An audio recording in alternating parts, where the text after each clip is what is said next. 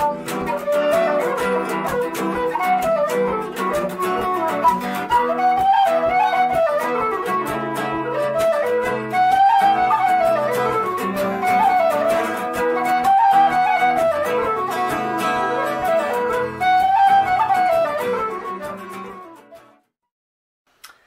YouTube, I'm Nye from Finale Guitar in Sheffield and you're watching my channel Folk Friend, your one-stop shop for Celtic backing guitar tutorials.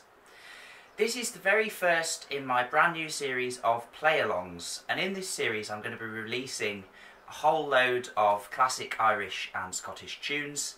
They're going to be played at 3 different speeds, slow, medium and fast, and in each version there's going to be a chord chart on the screen which will show you in karaoke fashion which chords to play at which part of the tune. I would like your feedback on this. My general idea is that I'll have 3 versions of the chords. One of them will be simple, just chords 1, 4 and 5, or 1, 7 and 5 if it's Mixolydian. One of them will have some basic substitutions in it, and then one of them will be more advanced and maybe have some more jazzy chords in it, or potentially some more complicated kind of chord inversions and those kinds of things. What I want to know from you, the audience, the viewers at home, is would you prefer 3 different versions of the chords, where the third one is like what I would play with all the more complicated jazz chords and stuff like that? Or would you prefer it to be kept with just the simple chords so you can work out your own variations on those, put in your own substitutions and things like that for all 3 speeds? What do you think would be the best format? So what I'm going to do in this video is the slow version of the tune is just going to have the very simple chords. The medium version of the tune is going to have 2 rounds with the very simple chords and 2 rounds with some slightly more advanced chords with just some basic substitutions like related minors and those kinds of things. And then the more advanced version is going to have 2 rounds with the basic substitutions as in the medium version, and then 2 rounds with some slightly more complicated chords. I'm not going to go full out jazz, all of the chord extensions and stuff like that that I would play. I'm just going to put in some basic things like major 7s, minor 7s and those kinds of things.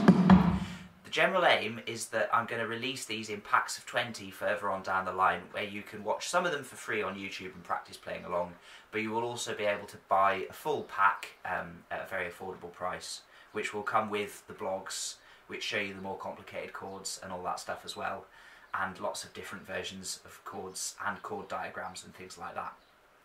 So that's my kind of general goal, but I want to get these free ones as perfect as possible before I start doing that. So please let me know in the box down below what you think, how I can improve them. Also hit the little like button, that really helps me out, and if you hit the subscribe you'll get all my free play-alongs and my Celtic guitar tutorials straight to your inbox for free every week. Last thing is, I'm going to be leaving the metronome on in this video, so the metronome is going to be there to try and help you keep in time.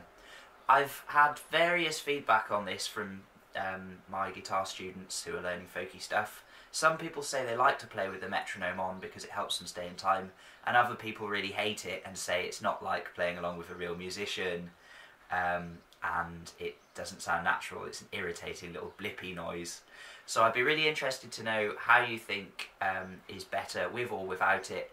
Or potentially I might actually put a boron track on in future so that you've got a sort of more natural sounding drum rhythm to go along with. So give me your feedback on that in the comments box down below as well. Without further ado, let's get into the play along.